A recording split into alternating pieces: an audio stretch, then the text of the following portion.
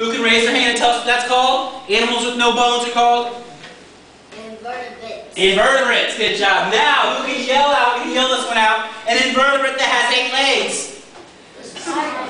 Spiders. Very good. Is anybody here scared of spiders? A few of you? Alright. Well, I promise you there's no reason to be scared. Because the spider's not going to touch you.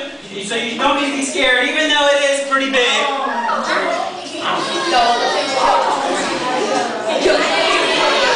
Alright, who knows what kind of spider this is? A tarantula. Very good job.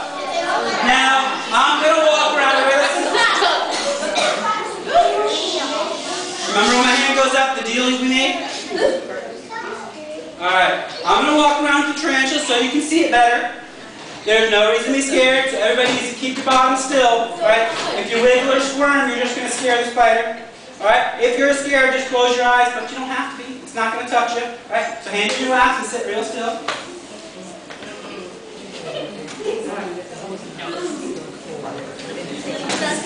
Alright.